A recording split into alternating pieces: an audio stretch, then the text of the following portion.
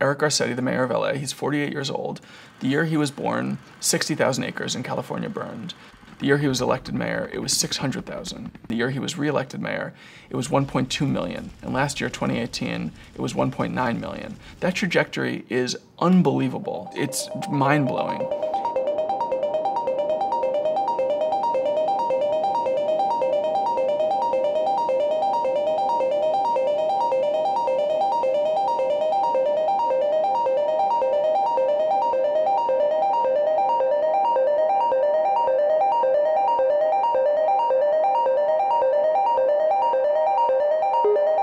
I spent a lot of time earlier this year in California reporting on the wildfires there. Every year, there's new images that are mind-blowing.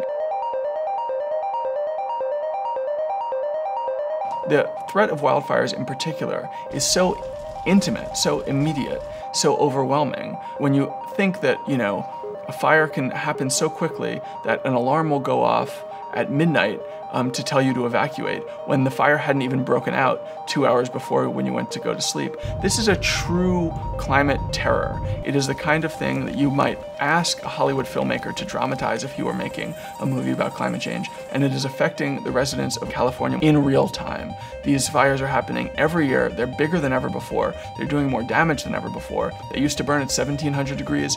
Now they burn at 2100 degrees, which is hot enough to turn the silica in the soil into glass. They used to be powered by wind events that would last only a couple of days. Now they have to plan for wind events that last a week or more. They have whole new terms for the kind of fire weather that is produced by these fires, because wildfires that are big enough produce their own weather systems. We now have what are called fire tornadoes, fire tsunamis. You have wildfires that produce lightning strikes 20 miles away from the storm itself. This is unimaginable. And what I found so striking was that locals weren't adjusting those intuitions about the future very much at all. Everyone I spoke to in California said, oh, we've had fires before. This is part of the natural landscape here. And I would say, well, in LA, this last fire, the Woolsey fire in 2018, was twice as bad as any fire that had ever hit Los Angeles before. And they just shrugged and said, well, it's a little bit worse, sure. I met a woman in Malibu who's lived through 9 fires. 9 fires. And she was only considering leaving now because of some personal issues she was going through. It had nothing to do with the landscape seeming inhospitable to her. And I just thought, I'm a New Yorker. I literally can't understand how anyone could continue to live in that landscape, having seen that kind of damage and that kind of terror so intensely and so regularly. And I almost can't imagine being in one of those homes, staring down that fire, but I certainly can't imagine having been through that, choosing to stay. She said to me, you guys had Sandy too, right? And I had to admit, she had a point. What worried me most about this was that I felt I was observing a kind of a case study in how we all collectively normalize suffering, and it may even preempt our ability to take action to prevent future warming. If we get used to new climate scenarios so quickly that we can't even see them as threats, but simply see them as part of the historical normal, then we're going to be considerably less motivated to really take action.